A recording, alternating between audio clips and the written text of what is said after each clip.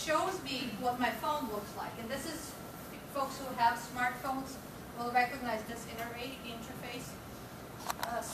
The iPhone looks a little different, but you've got multiple screens that you can scroll through. There is your basic phone feature and in your contacts feature, and then you have a bunch of applications. You do have a calendar and an alarm, and then you can install all kinds of applications that you would like to install. So one of the new things, one of the applications is called Quick Office, and this application is like Microsoft Office or whatever version of word processing in spreadsheets for mobile phones. It's available both for iPhone and Android. And this will allow me to open up files. And these files can be either on my Google Docs, somewhere in the cloud, somewhere on the internet, and I connect with my phone to the internet.